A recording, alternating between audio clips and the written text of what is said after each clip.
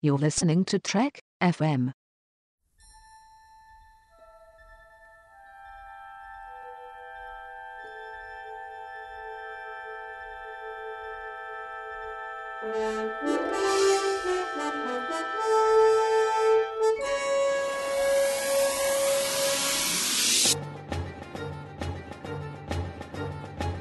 Hello and welcome to From There to Here, Trek FM's 50th anniversary rewatch of all 729 Star Trek adventures from Broken Bow, Oklahoma, all the way to Yorktown Base and Star Trek Beyond. I'm your host for today's episode, Lee Hutchison, and I'm joined by Davis. How are you, Davis? I am wonderful, sir. How are you doing tonight? Oh, I'm ready to finish Season 4 of Voyager and go into brave new worlds of Season 5, but we better get this season wrapped up first, eh? Oh, absolutely, because I hear Admiral Hayes, he's a bit of a windbag. Yeah, I mean, imagine she's going to get court-martialed when she gets back home for that. So, we'll start with Hope and Fear, the Season 4 finale. Finally decoding the message from Starfleet they received months earlier, Voyager is directed to a nearby sector where an unmanned Federation starship awaits them. However, everything is not what it seems when alien technology is found aboard the new ship that doesn't seem very Federation-like. So, what did you make of the Season 4 finale, Hope and Fear? Well, I really enjoyed it because Ray Weiss did a really great job as the alien Arcturus, and his species itself is one that was never actually named. He just went by designation, but it was interesting to hear that his species and his civilization was always one step ahead of the Borg. So, and for him to actually know also over 4,000 languages, that was just insane. He's a show-off, isn't he? I think it's actually really good. Like, I remember being as a kid really frustrated because it wasn't like a cliffhanger. It was like a self-contained episode. I was like, as a kid, like I loved the Voyager two-parters. They were so big. They were kind of, there was a lot of scope in them, so the idea of it just like ending for the season and not coming back like after summer and having a big episode to kickstart the season kind of felt like I was like, oh, I feel a bit shortchanged. So that took a bit of getting used to at the time, but I think, watching it now, I actually think it's one of the best finales of Voyager. I mean, that's not overly saying much. I think it's probably between this and Equinox for me for one of the best. I think it's actually a wonderful reflection on the year. That Voyager, I've said many times, is too episodic for my liking. But like the fact that there's a lot of reflection on what we've kind of gone through in the year on Season 4 of Voyager, how far 7 of 9 has come. I think it's a really good character piece, and we've got a ticking clock of will they get to Borg space before the end of the hour and be assimilated, and there's some interesting things here, the buzz of finding the new ship. I think it's a pretty wonderful kind of end to the year. Oh, absolutely. I mean, I like some of the little, looking back hindsight now, the Dauntless was known as the NX-01A. Yes. No coincidence there, but I mean, it's some interesting things that happened, just the interaction between some of the crew, like B'Elanna and Seven as they talk about Earth. You see Seven trying to mimic more of her humor. One thing that I also saw that I thought was really good was Seven and Janeway had that mentor-mentee ship that was actually going on, and it showed that Seven actually looks up to the captain, and even at one part toward the end, she goes, I'm here for you, Seven, but I cannot always be your friend. I'm the captain. And I just thought it was just a unique way to actually look at how she was becoming reacclimated to being human again.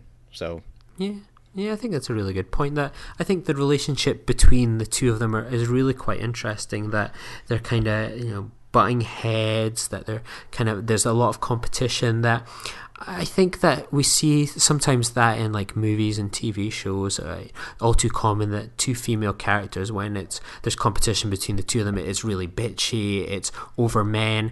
It's the fact that it's just two proud women that are strong personalities that are just clashing, and it's not over anything other than their own selves. I find that really quite great and quite unique within TV, especially at the time.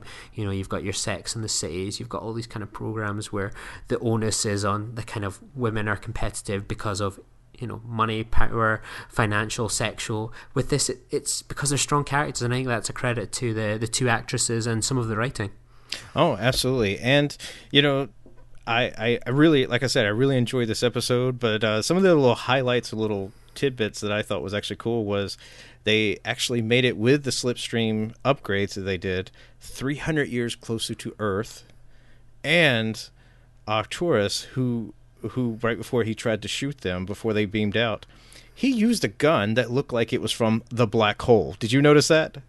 No, I didn't notice that. No, I just, I haven't seen that in so long. All I just remembered was the two kind of phaser thing, thinking that's pretty cool. Yeah, that was the first thing I thought. I was like, oh, that's what happened to the Palomino crew. I think there's quite a few nice little bits in this kind of episode, and it's just nice that I think, and it shows a sign of confidence that, I've said it before, season 4 is probably the highlight of Voyager, and there's that confidence that let's just end it on a reflective note. We don't have to, push all the boat out to get people again in next year. We're doing really well. We've got the viewers. Things are going up for the series in terms of, viewers, episodes being excellent, and that's going to be enough to bring people back. We don't need to get the cliffhanger, and it's a nice little tradition break. I think they kind of went, and it's a sign of a year well done, I think. Oh, absolutely. And I know this came out in 98, I want to say.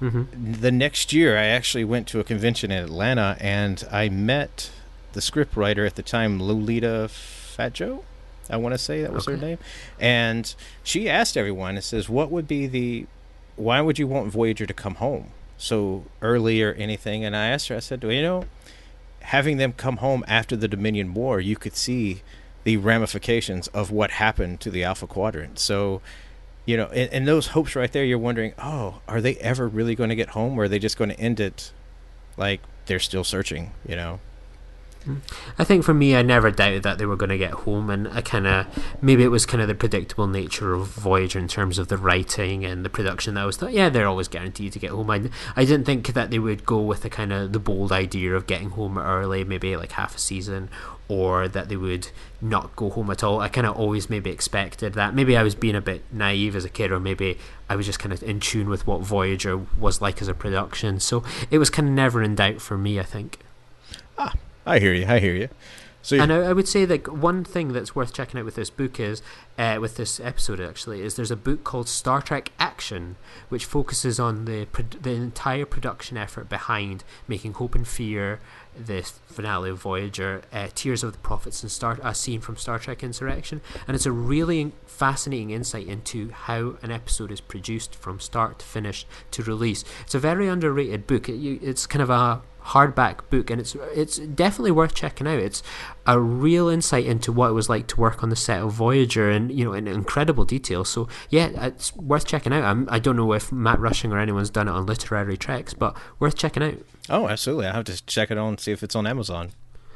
Yeah. So, is there anything else you want to say about Hope and Fear before we move on to our next episode? No, I think we've covered it all. Now, it's time for Time's Orphan. Some describe this as the worst episode of Deep Space Nine. What do you think? An accident on a planet sends Molly O'Brien through a time portal 300 years into the past and into an uninhabited world. Beamed back too late, Molly returns to the present, 18 years old, with no immediate recollection of her life and family, and begins the struggle to adapt back to reality. So, Davis, what did you think of this episode? Well, not only is it called Time's Orphan, but it's also known as Family Time with the O'Briens. I mean, it was okay. I mean, it wasn't like the greatest, but you get to see a little bit more of Miles, and I don't know if by following him and Keiko over the years since Next Generation, you always saw them kind of bickering with each other, just trying to find their place with each other. And this episode, they actually start to click with each other. I mean, it was a pretty powerful statement when he said, "I will never ask you to leave again." And she goes, "Well, what if the Dominion come closer to Deep Space Nine?" He said, "Then I will put in for a transfer. I'm not leaving you anymore." And I thought that was pretty powerful, Yeah.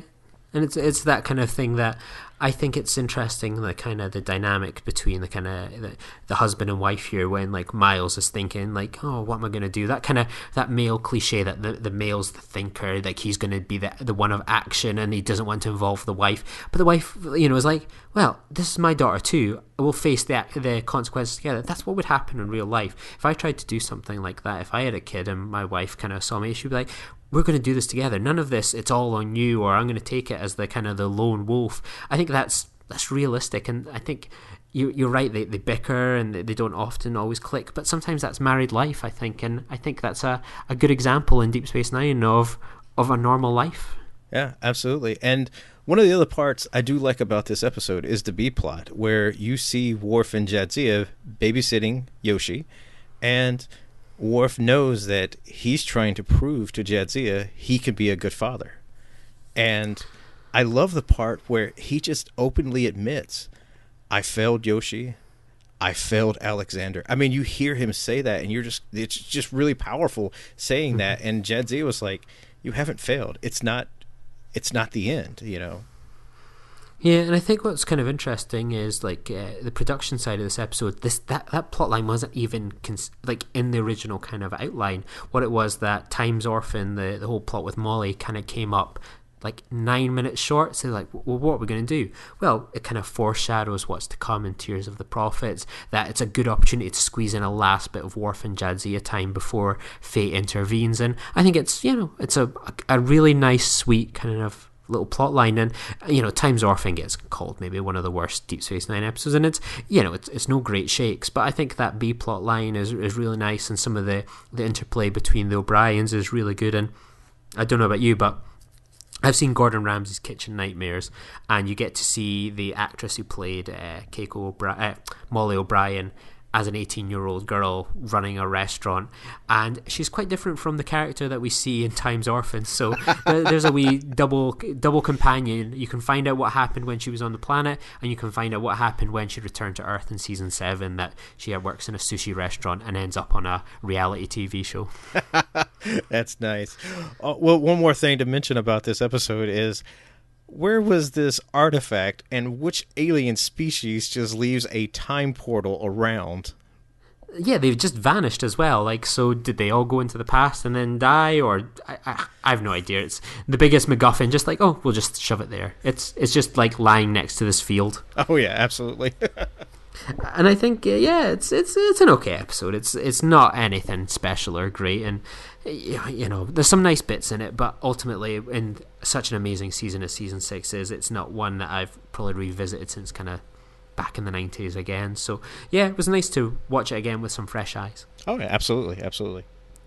So, Davies, where can people find you if they'd love to get in contact with you and talk to you about these kind of episodes, or hear your views on other such things? You can find me on Twitter at davisgrayson.com, or you can actually find me popping up in Trek.fm's Babel Conference on Facebook, or you can find me on the Phantom Podcast Network, where we talk about all things geek culture and Highlander Blood of Kings, and we also talk about couch potato theater. So check us out.